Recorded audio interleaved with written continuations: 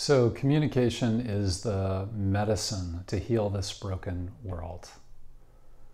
I mean, that's a bold claim, if ever there was one. And I want to actually make a case for this today and suggest that by working with communication, we are actually getting to the heart of many of the situations that are the most upsetting to us, the most stressful, and cause the most negativity in this world. Now, that it's very reasonable to say, you know, communication is not everything. Come on. Like there's a lot of other issues and problems. And of course, that's true.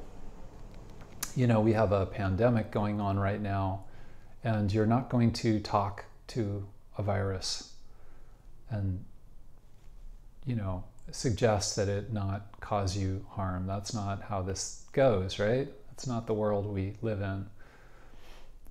But let's look at everything around that.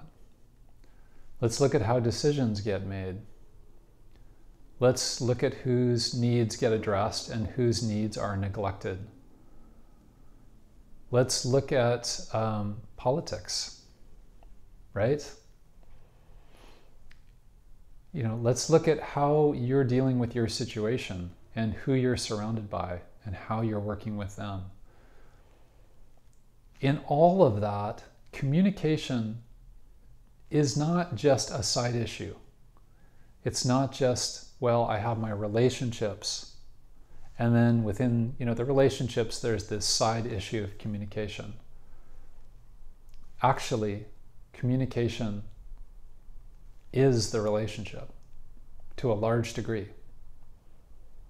You know, unless somebody's in a coma, your relating to each other has to do with not just what you say and how you listen, but actually the nonverbal communication as well. And I want to actually make the case that what happens person to person isn't fundamentally different than what happens socially, in our communities, in our politics, you know, online. All of this is social. All of this is person to person, even if you're tweeting to 1 million people. They are people, and you are a person. So the question here becomes one of attunement, actually. That attuning to what's going on with a person or a group of people allows us to speak. Communication is, one of the metaphors we use in mindful communication is it's a bridge you build between islands. And the thing about a bridge is it has to be connected on both sides. You don't have a bridge that just is connected on one side and say, oh, that's fine, we've got a good bridge here. It doesn't really matter what you drive across that bridge. If it's not connected to the other side, what is the point? You know, is it even really communication? And that's the problem right now. I think a lot of what we're struggling with, you know, within our close relationships and within the larger societies and at political levels and even globally, has to do with the fact that we're not connecting the bridge on both sides. And, you know, I want to say that it is correct that communication is not everything.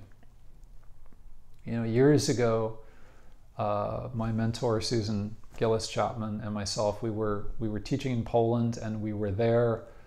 We visited Auschwitz and Birkenau.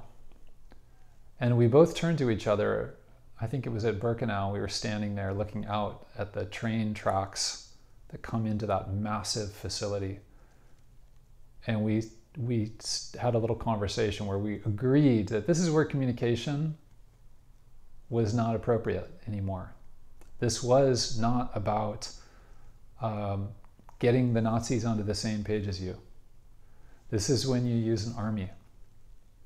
So I want to say that there are situations like that, or there's the situation where you just lock the door and lock somebody out, or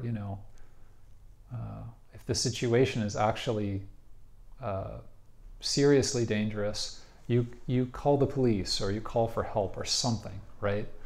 There's the situations where you're actually not communicating anymore. Very much so. This is part of what we teach. But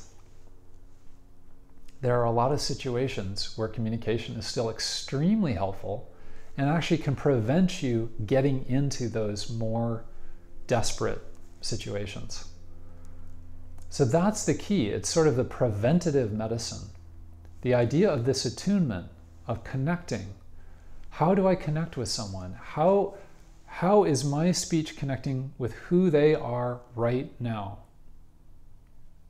And if you're tweeting to 1 million people, how is what I'm saying connecting to those 1 million people? How do I even feel that? How do I know what's true in that situation about how the communication is landing? And then what decision I make next? What do I say next? And this can be true, you're a parent talking to a child. There's not a recipe. It's not one size fits all. It is a living experience. It's an interchange. Things are flowing back and forth across these bridges of communication that we build. And that flow is important. When your two islands are connected by a bridge, you get to know each other. And knowing each other is so different than those people living on that island over there. That person who I don't really get. Instead, you get into a back and forth and you learn each other, and you can then understand each other to finer and finer degrees.